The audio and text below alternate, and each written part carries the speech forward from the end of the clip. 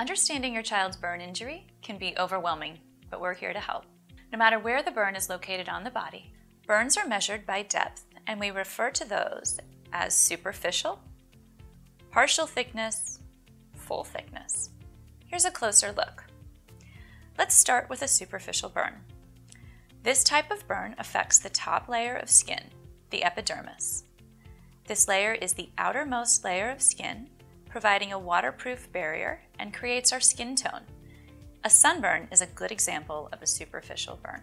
When you have a superficial burn, the most common things you may notice at first are skin redness, pain, and swelling. These types of burns usually heal within 3 to 6 days and do not require a lot of medical attention. The second type of burn is called a partial thickness burn. This type of burn affects 2 layers of skin, the epidermis and the dermis. The dermis sits beneath the epidermis. It contains tough connective tissue, hair follicles, and sweat glands. You will see some red or white areas of the skin, and you would expect some swelling, pain, and blisters. These can heal within a few weeks, and because they are deeper, can cause some scarring. Your healthcare team will help you understand all of this based on how deep the burn is. The third type of burn is called a full thickness burn. This is when both layers, the dermis and epidermis, are both gone. Sometimes these can go deeper and affect the hypodermis. The hypodermis is the layer under the dermis. This area contains tissue and is the storage site of most body fat. A full thickness burn affects all layers of skin. These burns look like a dense white area. Nerves are usually affected, and so these may be less painful to touch. These will take a few months to heal because they are deeper, and these will most likely cause some scarring.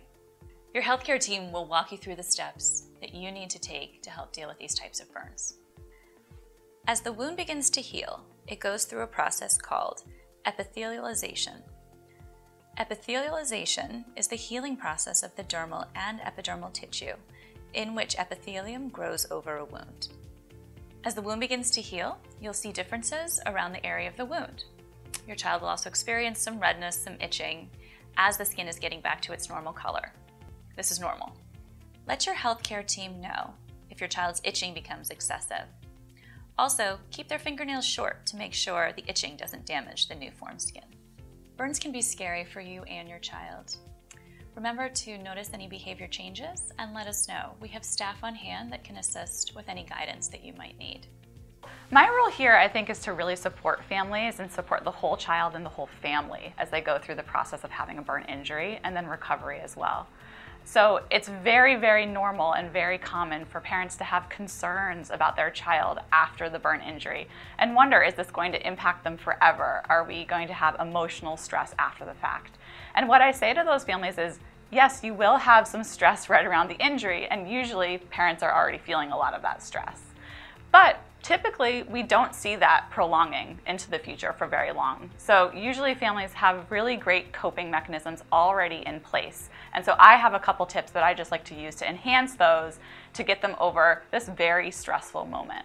That I really recommend maintaining a lot of their healthy routines at home that they already have.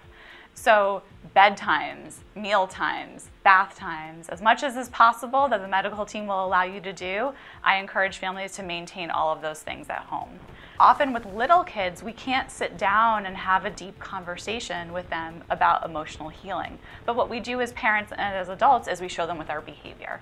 So we say, something scary happened, we spent some time in the hospital, but you're healing, and so therefore we're getting back to bedtime, we're getting back to our regular meal times, those types of things.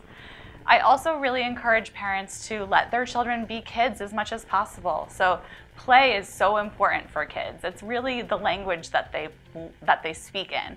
So letting kids have access to toys, have access to friends, have access to fun things outside if they're able is a really helpful way that parents can promote their own child's healing and coping after injury.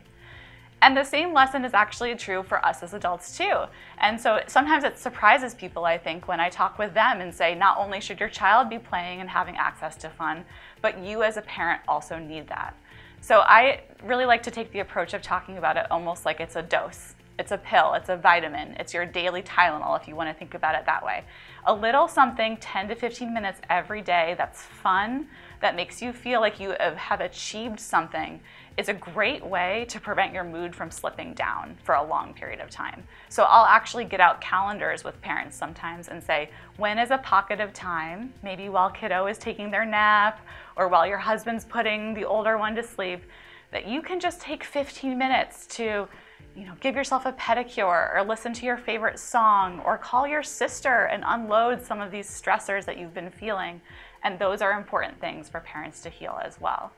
So healthy routines, fun activities for kids and for parents, and just knowing that it's normal to feel this upset, I think those are a great start to getting any family on the road to recovery. The most important thing to remember is to make sure your child is free to be a child. Let them play and spend time doing the things they enjoy. Keep their nutrition plan going as they heal. The high protein, high calorie diet discussed with your team will help them through the healing process. Pain medication will keep your child comfortable throughout their healing, so be sure to provide them as your team prescribed. Keeping your child as comfortable as possible during the healing process is important. The body heals better when it's not in pain. Also remember to follow the guidelines of the dressing changes prescribed by your team. Keeping the wound clean and changing the dressings will not only give you a good idea as to how it's healing, but will also assist with the healing process.